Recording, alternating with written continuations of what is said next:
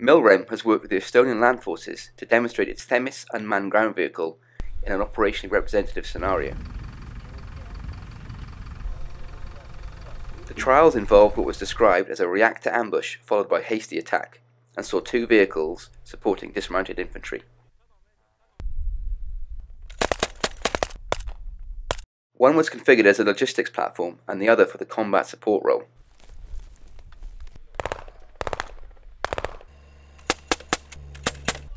The pair was accompanied by a small rotary wing unmanned aerial vehicle in the form of the multi-router LXXL, which provided top cover and enhanced situational awareness for the operation.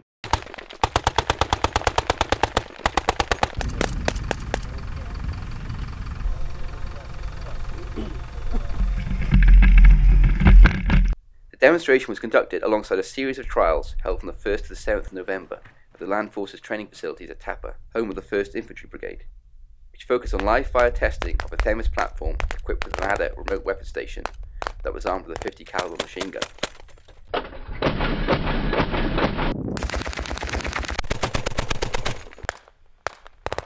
The logistics THeMIS was also used for exfiltration.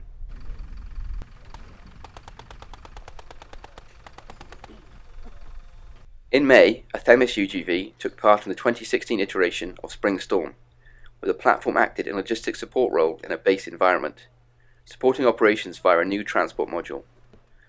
Most recently, as part of the Silver Arrow exercise in Latvia, THeMIS operated at the squad level.